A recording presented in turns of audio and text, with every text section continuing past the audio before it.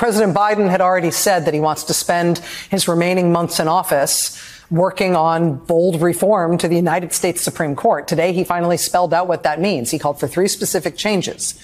1, fix the damage done by the recent court decision that said presidents are free to commit crimes without fear of prosecution.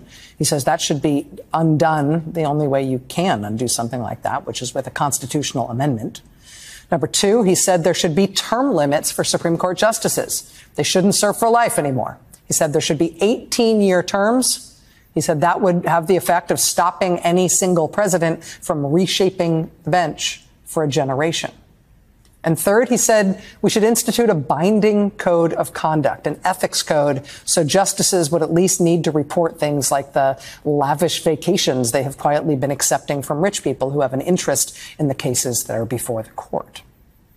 That today was President Biden's very specific 3-part pitch for trying to restore public trust in the Supreme Court. Now, at least one justice, Justice Elena Kagan, has already said yes to part of that in concept, saying there does need to be an enforceable code of ethics. Justices should no longer be allowed to just police themselves, since clearly that is not working. So there's that to start. Writing today at Slate.com, the civil rights attorney and legal scholar Sherilyn Ifill underlined the urgency of this moment. She said, quote, in just the last 3 terms alone, this court has upended longstanding precedents, fundamentally changing the allocation of power between the branches of government, wiping away rights it formerly deemed fundamental, and upending the protections and guarantees upon which tens of millions of Americans had come to rely for decades. Joining us now is Sherilyn Ifill. She's the Vernon E. Jordan Jr. Endowed Chair in Civil Rights at Howard University Law School, and one of my favorite people to talk to about anything, but especially the Supreme Court. Sherilyn, it's really nice to see you. Thank you for being here.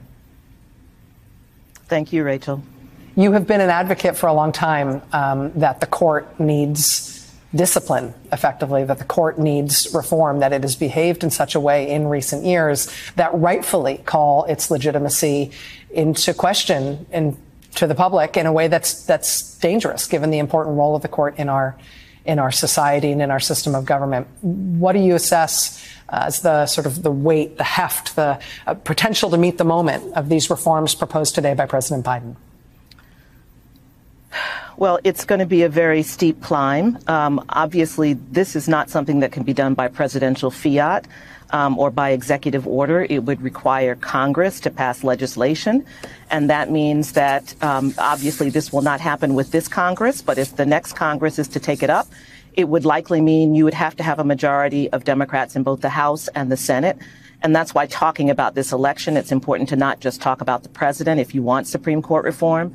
But it's also a heavy lift because, look, Rachel, it's difficult. It's difficult for me as a litigator to talk about these kinds of reforms and the need for them.